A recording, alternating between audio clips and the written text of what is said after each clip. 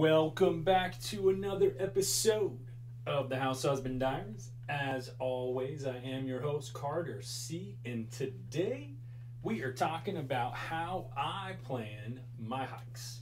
Now, to start off with, I am still a newbie, so I'm just sharing my experiences. So if you have more experience, if you have different experiences, tips, your own ideas, how you do it, please share in the comments below.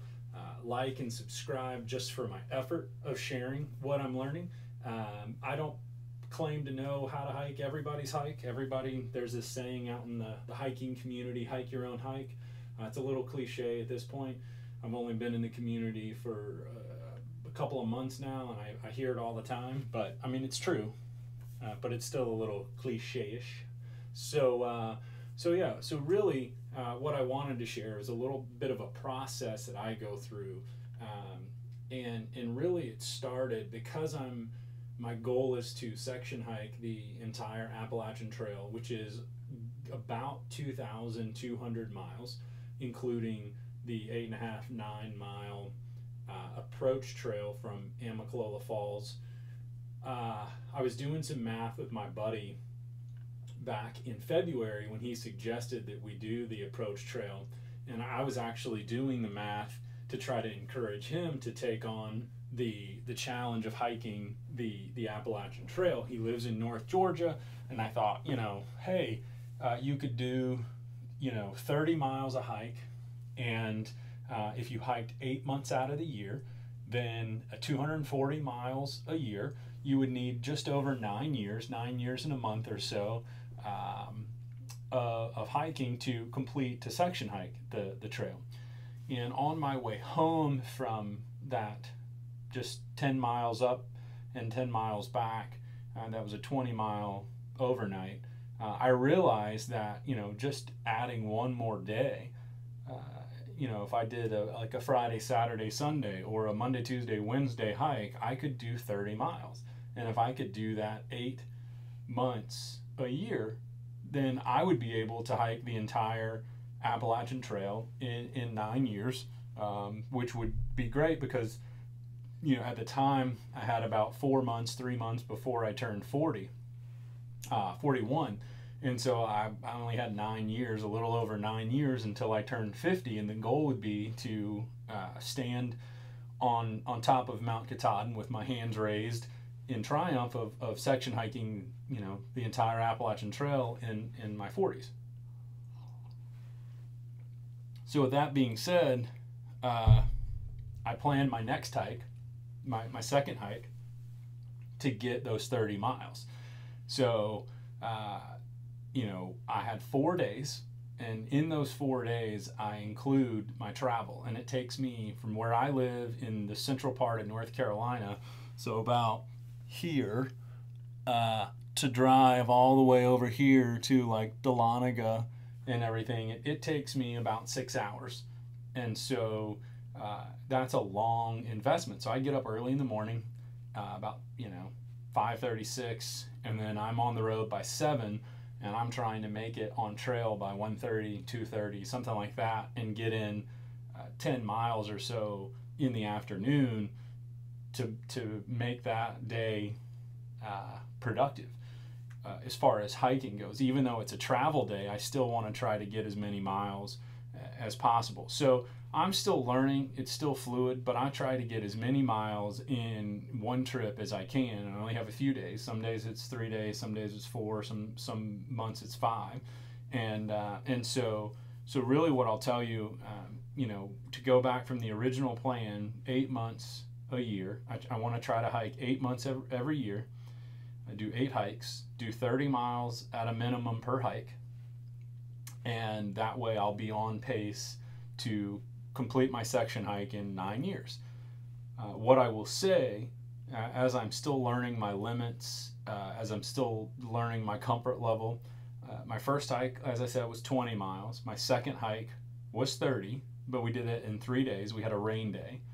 And so I will tell you that I don't hike right now in the rain. That I haven't done that yet. I haven't hiked a full day in the rain, set up camp in the rain, torn down camp in the rain. I haven't yet done that. I'm not sure that I want to. Everybody hikes their own hike, and right now that doesn't interest me. If it rains the last day or the last day and a half or something, then I'll probably be okay with that. But I don't want to start. It's just because of my own comfort level. I don't want to be in a situation where I'm struggling with a cold front and rain and hypothermia, and I don't have all the right clothing, and I don't have just my own inexperience, and so I'm being conservative on putting myself in certain situations to try to keep that comfort level. And then my third trip was about 4.5 days. I mean, it was 5 days. It was a Wednesday through a Sunday, but the last day we only hiked 4 miles out, 3 or 4 miles out, and so it's a 4.5 day. And then you take the half that I had to travel. We didn't get on trail till 3:15 or so that Wednesday, and we hiked about 54 miles, 53 miles, something like that. So that was actually a really good hike for my third hike. And then I'm planning to go on my fourth hike here at the end of May. And right now the plan is to get about 80 miles, a little over 80, 81, something like that, in maybe 5 days, about the same amount of time. So that's going to be a big jump for me. I'm going to do it solo the first couple of days and see. I've hiked my first 3 hikes with 2 different friends, and both friends have sort of just hiked at a different pace, and they enjoy hiking differently than I do, and I'm trying to get miles. I enjoy the overlooks and trees and stuff, but at the same time, I have a goal to section hike the entire Appalachian Trail, and so I need to get some miles in, and I don't want to just hang around or do 9 miles in a day unless I'm hurt, and I need to slow down. But I'd like to hike a couple of extra hours into the evening just to make sure that I get my miles in and accomplish this goal. So I'll be hiking 3 days or so solo, and then meet up with my wife, my dog, and then the last 2 days we're gonna try to do some whitewater rafting, and then do like 2-day hikes. So it'll just be with like a day pack and some water and some snacks. So those days should be able to get 10, 12, 15 miles pretty easily in a few hours, just because I won't have 35 pounds or so lugging around tent and everything. Let's see. All right, so that's kind of the overall plan. And like I said, it's still fluid. I'll let you know. I'll continue to give you updates how that works. Can I get 16 miles a day, including travel time, the average of this next upcoming hike? And then also that I'll talk more about it. If I can complete that, then we have the Smokies. So the Great Smoky Mountain National Park, I want to do as a section, and that's like 71 miles, 72 miles, something like that. And so this is kind of a test run to see if I can accomplish a 70, 80 mile hike in a couple of days, which is a good bit more than that 54 or so that I did last time. So I'm still learning, weather dependent. How many miles can I do comfortably day after day, and how many days do I like to spend the night out on in a tent on the ground? How does that wear on my body? All of those things. But really, so once I have the mileage down, and as long as I can do 30, I'm okay. I'd like to get 40, 50, 60, 70, 80 miles. I mean, to be completely honest, right, that's what we're doing here. I would love to finish hiking the Appalachian Trail before I turn 50, like well before, like 45 or 46 or something. It'd take 4 or 5 years. I'd love to really crank out some miles, and because who knows what life will throw at us. And so, maybe there will be kids in my future. Maybe, parents will get sick, or, maybe I'll get sick. And so we just don't want that to happen. But in order to kind of, you just don't know. 9 years is a long time to plan to do something consistently for that long.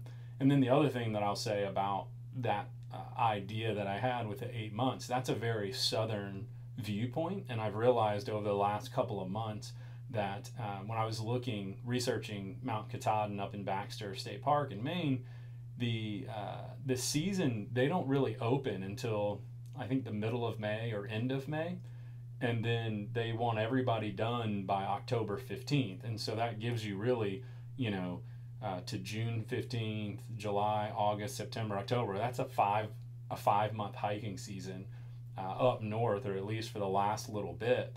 And so when you start talking about, man, am I really going to be able to hike 8 months out of the year? I was thinking March through October, and March is still going to be pretty cold, and even in April in the mountains as we get further north. I hiked, that first camping trip in February was freezing up on Springer Mountain, and so that's going to be interesting to kind of to weigh those. So the more miles I can get in the spring and summer and fall, while it's warm in the south, then the less mileage I'll need to complete as I move further north. But this is great to have the map here. North Carolina, Virginia, Maryland. When I start getting up into Pennsylvania and New York, that's going to take longer than 6 hours to drive to. And so that's going to be a day that is shot when I'm planning those hikes up in the Northeast. So I'm going to have to spend a longer time. And that's 3-4 years down the road at this point. So I don't have to worry about it too much. The first, the half of the trail is in southern Pennsylvania, I believe, somewhere in Pennsylvania. And so it shouldn't take me more than about 6 hours to get anywhere in the southern half of the trail, and so I won't have to worry about that until maybe 2, 3, 4 years from now, as I move through all these hikes, and I'll have plenty of experience hopefully by then. So then the last two things that I'll say as far as how I plan my hikes, those are kind of the general mileage, overall plan to stay on track for accomplishing the goal. But then there's what I do is, so I use this map, and my buddy got it at REI, and so I got them at REI, and I think there's about 22 of them, and it shows you the elevation change, and it has, I don't know if we can get in there, you can see that, it shows elevation change, it shows shelters, it shows campsites, it shows where water and springs and roads. And so what I try to do is I try to find a put in and a pull out spot between 30 and 50 and 60, 80 miles. And I try to do some research of where the next month's hike will be. And so I'm trying to get all the way to Fontana Dam and the Great Smoky, or the start of the Great Smoky Mountains National Park, because I want to be able to do that section, because you have to get a permit to do the Great Smokies. And so I just want to do that in one shot. So then now that's why I'm trying to do a longer hike, this upcoming hike. One, to see if I can do that many miles, and two, to get me to the point where I'll just have the Smokies to do in one section, because if I only end up 15 or 20 miles shy of Fontana Dam, now I've got to do 80, 90 miles next time.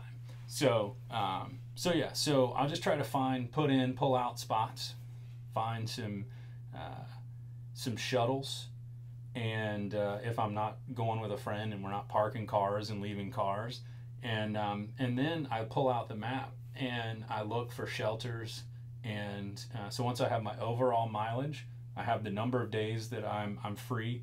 My wife gives me a few days a month to hike, to go after this goal, and so I have those days set with her, and then hopefully it won't rain, and then I say, okay, well, how many miles can I get to? If I stop here, then 30 miles is here, 50 miles is here. Where is that next road? Maybe it's 60 miles, maybe it's 80 miles, and then I'll just start to plan. Can I make the longest goal possible? And so then I'll look and see if there's shelters every 10, 20 miles, 15 miles, whatever they are, and I'll just start writing down on a Word document okay, here's my plan. Leave today. Leave in the morning, and then I'm gonna arrive at this time, and then I'll be on the trail by this time, and then here's where I get my water, and so I have my hiking plan all using this map. Here's I'm gonna start with X amount of water, and then I'll be able to hike, and I'll go up all here, and then if I'm not feeling good, if I'm not feeling strong, here's my short shelter, here's my short campsite for short mileage. I can just, here's my emergency exit. And then if I'm feeling strong, then, here's what I hope to accomplish. I'm feeling really strong, then, maybe I can make it to the next campsite, and on and on and on. And so that's really how I plan my hikes. Is the broader overall planning is to try to hike the entire Appalachian Trail in the decade of my 40s, and then subdivide that from there all the way down to I have 2, 3, 4 days, maybe 5 days to hike. How many miles can I get in those days, weather dependent? So I hope that helps. Let me know in the comments, like I said before, how you plan your hikes, how you plan your water stops, your shelter, your campsites. And just keep sharing all this information. I really appreciate all the other YouTubers who have shared. I've learned so much so far, so I thought I would enter the fray and share from a complete newbie standpoint, my process, what I'm going through, and how I'm figuring out pack weight and gear and all of this stuff. It can be overwhelming, and I'll leave that to you.